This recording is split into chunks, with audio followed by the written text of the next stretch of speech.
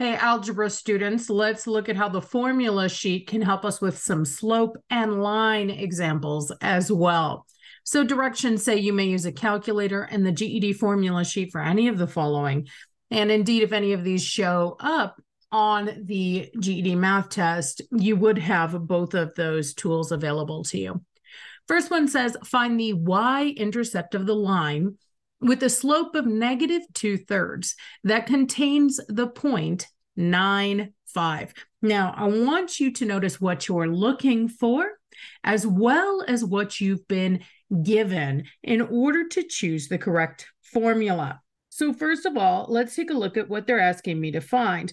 They're asking me to find the y-intercept. Now, a common misconception that students have is that mathematicians would use the letter y to represent the y-intercept, but we don't. So that's something to take note of, and I would write it on my formula sheet if it were me, but we use b to stand for the y-intercept. So they're asking you to find b.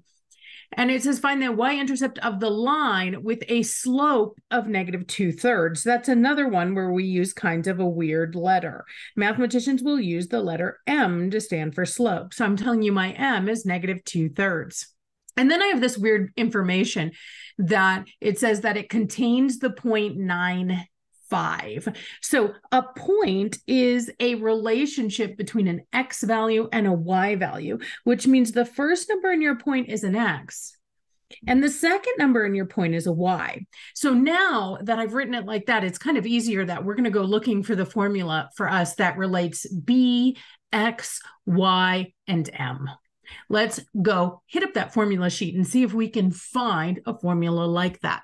So here is the GED formula sheet. The first half of it is geometry. But if you scroll down to the algebra section and look at the first 3 formulas here, they all have to do with slope and line. Now, the third formula, it's useful, and you'll probably learn it in your college algebra classes if you go on to college algebra. But that being said, there's nothing that you can't do with the first 2 formulas that you would need the third one for. So I'm just going to focus on those 2. And we can see the first one says slope of a line, and it finds m, right? We said m was slope. See how m's alone? But notice all we see in there is x's and y's, x's and y's, nothing about a b, a y-intercept. The next one, though, no surprise, it's called the slope-intercept form of the equation of a line. And in it, we see the letter for both slope, that's the letter m, and y-intercept, that's the letter b. And that is the formula we want because it relates b, x, y, and m just like we wanted. As always, once we have a formula, let's plug in the information we need. So first thing we need is a y value, and we said the second number in a point is a y value, so I'll plug in 5 for y. My equal sign stays nice and steady. We said that m stood for slope, so I'll plug negative 2/3 in for my m. The m and the x are shoved together, so they're multiplying. I'll bust out parentheses to say multiplication is happening. And I also know an x value. The x value in my point is 9. Now, b is what I'm solving for. So that plus b, it's still going to just say plus b because it's still a mystery. And now, this is just algebra, right? We're just going to start relying on our algebra skills. And first thing I see here, super excited, is that I can make this equation even simpler than it is right now. If I do this bit of simplification, I can do negative 2/3 times 9. So I should, and it will make this guy simpler. Now you might say, Kate, I can't do negative 2/3 times 9. Stop rubbing it in about your fraction skills. And I'm actually talking about my calculator skills, guys. So let's do it here. Negative fraction bar is the n over d bar. I'll type 2 on the top, arrow down to the bottom to type 3. And then I'm going to make sure that I arrow out of the fraction before opening up those parentheses to say times 9. And that is negative 6. And now I really have made my equation simpler. I replaced this with an equivalent value. It's equal to negative 6. and I can drop my plus b equals 5. And now it's just a one-step equation to solve. Do remember, a lot of students get tricked here. Should I minus? Should I plus 6? I see both symbols. Your goal when you have these terms, these numbers adding and subtracting, is to get them to zero out, to go away. And so what I need to do here is add 6. If you tried to subtract 6, you would just compound your issue, right? I'll just show you what I mean. If I have -6 and then I subtract 6, it's not going to go away. It would get messier. But if I have -6 plus 6, now that does zero out. It does go away. It does cancel. And so all I'm left with is nothing plus b, or just b. And then on the left-hand side, 5 plus 6, pretty chill. No negatives to deal with anymore. It's 11. But, you know, if you want to do it in your calculator because you're focused on the hard work, nobody's going to blame you. And we can see that our y-intercept, or our b here, is 11. Now let's compare that to the next example.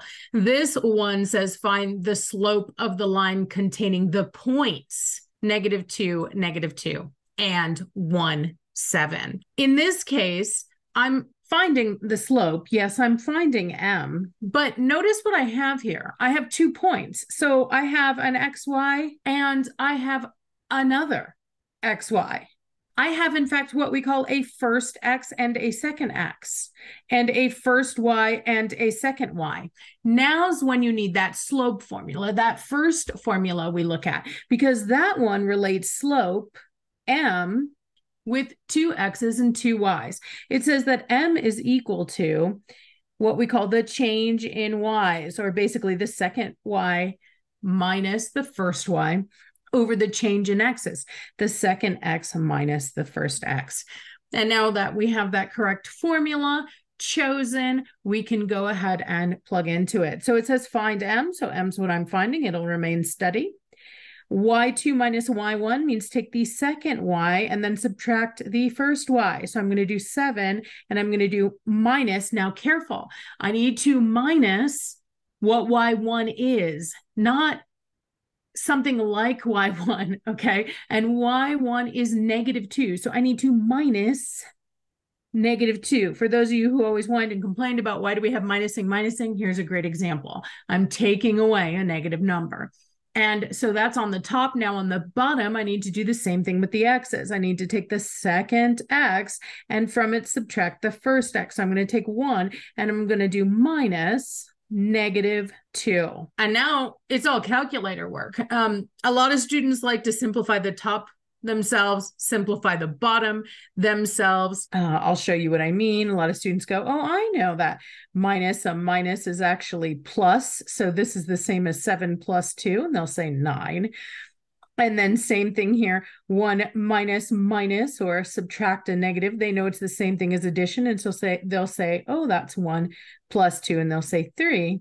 And then 9 divided by 3 is 3. Super nifty if you can do that, but it's okay if you can't. You can also just type the entire thing in your calculator. So let's give it a try. When I have a long, complex expression like I do here with a fraction, I'll just go ahead and put the fraction bar first, and then 7 minus, open up parentheses to give myself -2. Honestly, you don't even need the parentheses, but you guys don't always know when you need the parentheses, so it's a good habit. And then 1 minus -2. And there we go, 3.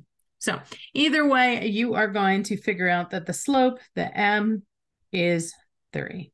Now let's compare that to the next guy though. It says find the slope of the line. You say, well, Kate, I'm finding the slope of the line again. Shouldn't I get the same formula? And I say, if you have the same info. But look what we have this time. With a y-intercept of b equals -1 and containing the point -3, 5. This time we have a b and we have only 1 x and 1 y.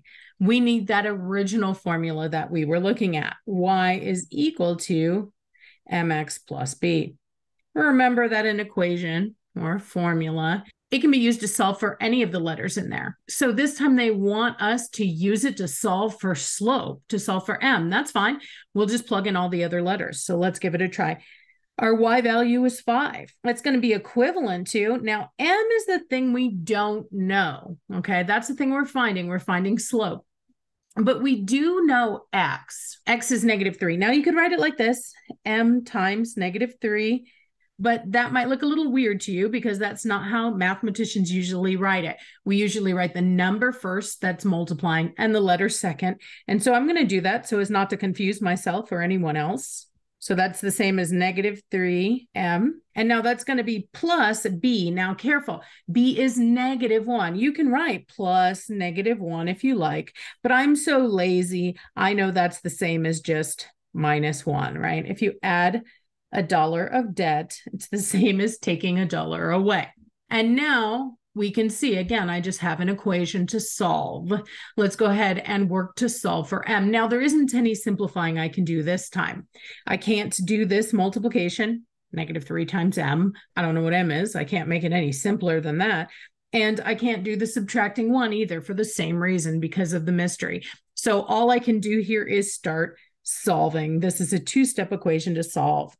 I will get rid of any terms, anything adding or subtracting first when I'm solving. Subtracting 1 and adding 1 zero out, cancel out. And so what I'm left with on the right-hand side is negative 3m. And on the left-hand side, there's my math. 5 plus 1 is 6. And now almost done, but I need to get m alone. Now, careful, don't make that really common mistake of adding 3.